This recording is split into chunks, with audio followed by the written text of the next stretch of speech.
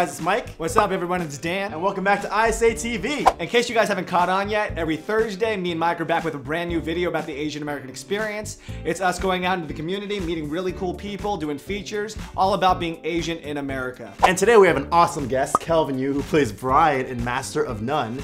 And we're actually in the Bob's Burger studio where Kelvin is the writer. Right. Thank you for having us. Yeah, thanks for having me. Yeah, that's awesome. We're really happy to be here. Thank you so much for making time. Yeah, I'm excited. All right, so today, because we're here with Kelvin and you play the hot best friend on Master of None, Yeah. we thought that a good conversation to have today would be about other hot Asian males in media.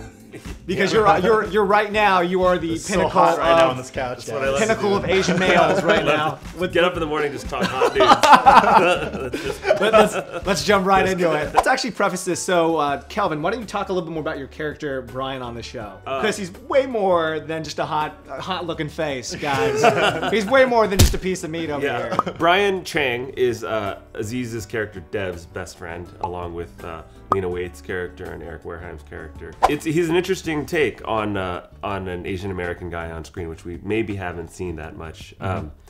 I like to think of Brian as me with roughly 600% more confidence. He's a sort of a counterpoint to Dev's.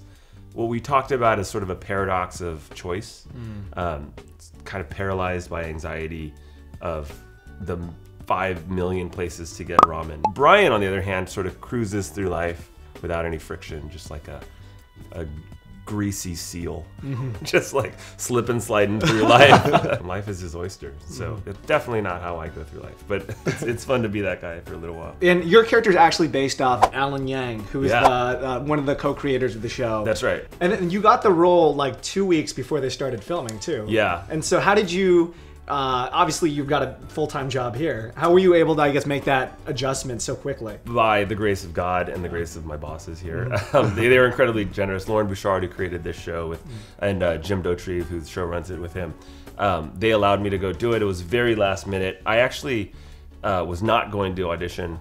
My agent sent me a text saying, hey, put yourself on tape tonight. And I wasn't busy, I just didn't feel like it. So I told him no. And he's like, just do it. And I did it. I sent it, and the next morning I got a text saying, you know, do you think you could fly to New York? I've seen some actually like interviews, a lot of people asking you about a potential romantic interest for Brian in next season. What do you think about that? Do you want something like that? Sure, of course. I think it's not something you see all the time. And I know Alan's been really public about this too. I mean, how often have you seen an Asian man kiss anybody on TV or on screen? And I know that seems in some ways sort of ostensibly trivial, but if you think about what that means, there was like some BuzzFeed super cut of young black kids looking at Obama, just like the look in their eyes, and just if you just put aside his like policies and whether or not you agree with whatever he's done over 8 years, and you just imagine the effect he's had on like young black kids. For sure. Yeah. So the more diversity that you see on screen, I don't think we can quantify what that means to young people to be able to see a variety of different things happening on screen, including a romance between an Asian guy and, you know, somebody else. It just doesn't happen very often. Yeah. So speaking of that, let's go into, so we wanted to talk a little bit more about positive images of Asian males on TV. Yeah. Like other like sex symbols that are within the Asian American male community. Yeah. What do you guys think of? I think they're almost exclusively Brian, that's it. Bank of America commercials. Those are the sexiest. It goes Bank of America commercials, Jeremy Lin, and then Kung Fu Panda. I think is actually the hottest Asian male. Who's played by Jack Black. People magazine listed him as the hottest Asian male. It's funny to think that it's literally limited. Like there's like probably you can count them on one hand. All right, who do we got? So we got Daniel Day Kim. Yeah. All right. It's pretty good. Pretty good start. All right, we're gonna go with Brian on Master of None because he's here with us right now. All right. You have Randall Park and Jong. Keon Lee.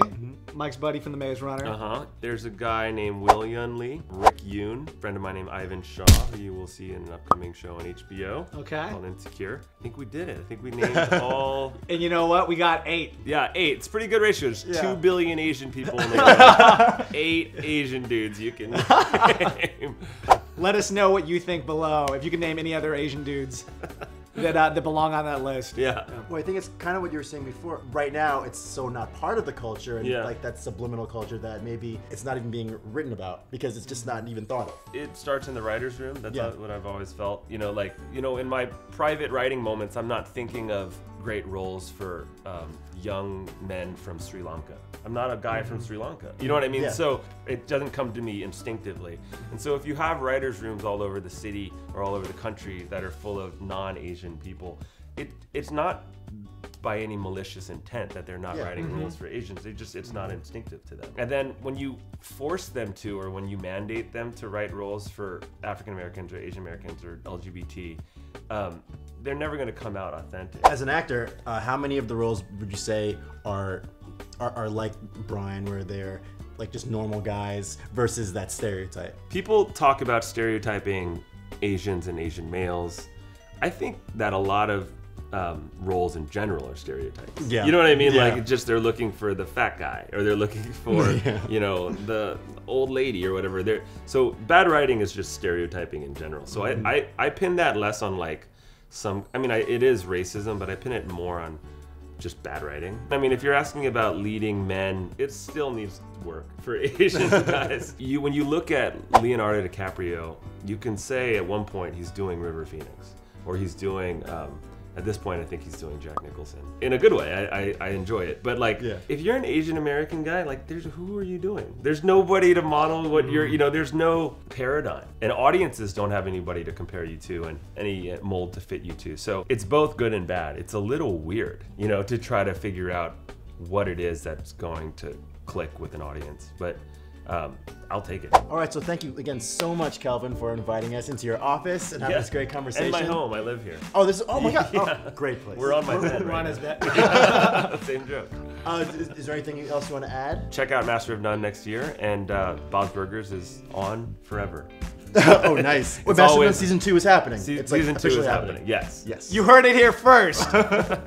And not online, like you probably already did. Hopefully you guys enjoyed this. Make sure to tune in every single Thursday. Me and Mike are gonna be back again for another video about the Asian American experience. It's really cool being able to sit down with people like Kelvin and getting to find out what it really means to be Asian in America. More features, more videos coming soon. Subscribe to ISAtv. Follow us all online. All the socials are in the box. And we'll see you guys soon. Bye. So Kelvin, thank you again for joining us today. Me and Mike really want to do this video because we're really big fans of Master of None. And we think like it's such an impactful show on the community. It was really cool to be able to do this interview and be able to talk to you a little bit more about your character. So thank you. Great, and I'm really stoked to meet guys like you that are out there putting things on the internet and connecting us to the people out there. Yeah, and so hopefully, I think we've got some links all around us right now. There's another box probably right next to us. Make sure to check out more videos from ISAtv. And make sure, Kelvin's got some links in the subscribe box too below. So go click on that. Hopefully you guys enjoyed this. Make sure to tune in again to more ISAtv. Mike, do you have anything fun to say too? We're all masters of everything today. So yeah, go out there, be a master.